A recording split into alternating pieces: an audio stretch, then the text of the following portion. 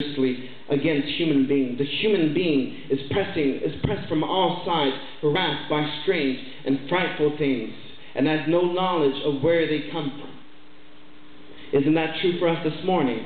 Sicknesses come, and we cannot explain them. Death comes knocking on our doors, and we cannot explain it. Situations and tribulations come, and we cannot explain it. Our brothers and sisters turn against us, and we cannot explain it. And the more seriously a person deals with this life, the more intense a person is in thought and speech, the harder a person struggles. Then all the greater do those ghosts become, until exhausted and saddened, the person lays down one's own weapons and submits these to the ghosts and their might. With a faint smile and with wiser experience, one resigns to the fact that there is nothing complete on perfect on earth. And so we try to learn and do what is good, but without God, we try to be moral people, and the ugly finger of morality points to us and says, stop doing this, stop doing that. Come on, if you only try harder, if you only are a bit better, only if you read this self-help book, only if you do this, only if your mind changes, only if you change the way you think in your psychology and all these other things, only if you become more learned. But without God, we look within ourselves, but without God, and we find no peace within ourselves. We seem to be still those hateful people, those bitter people, those sad people, those poor people. We want to work and earn, use our abilities, and call something of our own without God. But then we conquer the world, and there is nothing that we have gained. That is why Jesus Christ has said, if a man tries to save his own life, he will lose it. And if he tries to lose his own life, he will save it. What does it help you if you conquer the whole world and you have not Jesus Christ? What does it help you if you have all the riches in the world? It helps you nothing if you have not Jesus Christ this morning. What does it help you if you work a little bit harder and have not Jesus Christ? And so Baal, we worship to Baal, enveloping us in his claws and making us his sad and beleaguered servants to a system of modern capitalism. And so people become more focused on their jobs, on getting more money, on me and me and me, on working a bit harder. Why don't we cut some hours from prayer and put them to our work? Why don't we cut some hours of fasting and reading the scriptures and sacrifice the Sunday and put them to something else, put them to greater use, we think. Let us cut all these things, we say to ourselves. We become slaves to the systems of this world.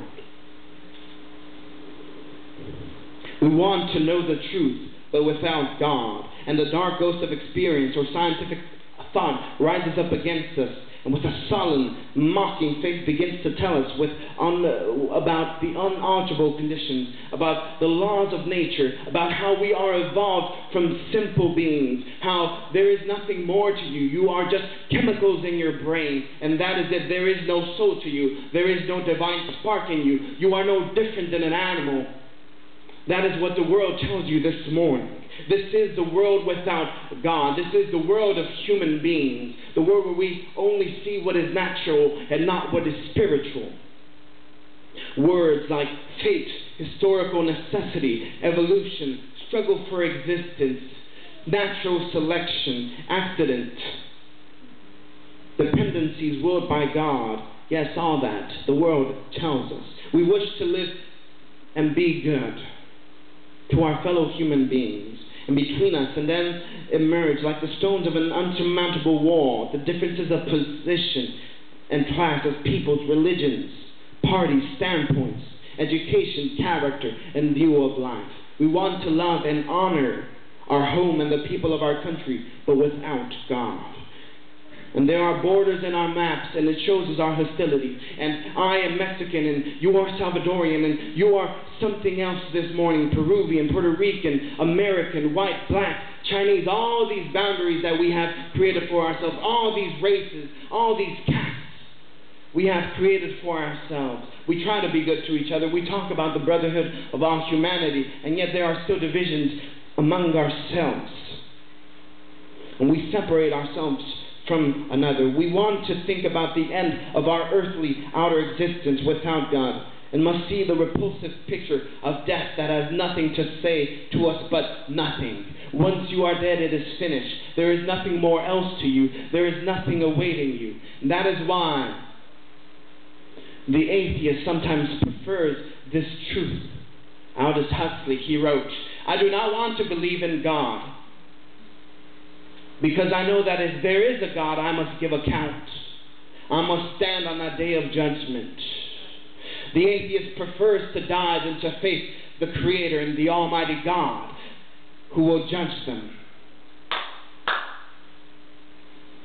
who will judge their wickedness. They try to escape this judgment. And so this world says, take care of your body. Be as healthy as you can. And I'm not saying that is not good. That is good.